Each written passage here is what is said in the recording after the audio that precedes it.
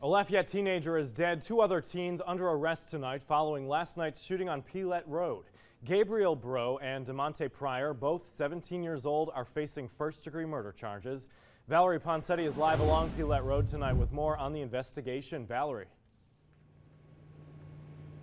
I did have a chance to speak to several residents in the area who say it is common to hear gunfire around the neighborhood, but those shots ending in fatalities are another story.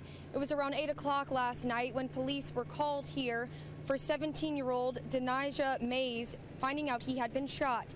Residents who have called this area home for more than a decade tell me they're considering a move after what they say has been a downward spiral of crime over the last 2 years. And those who live here also say they were even more distraught after learning that the victim and both of his suspected killers are all under the age of 18. Mays was a student at Comeaux High, and today counselors were on hand as students learned the sad news. Police haven't released a motive yet in this case, but say they're still investigating all of the circumstances. Coming up tonight at 10, we hear from the victim's family and how they're coping in this difficult time.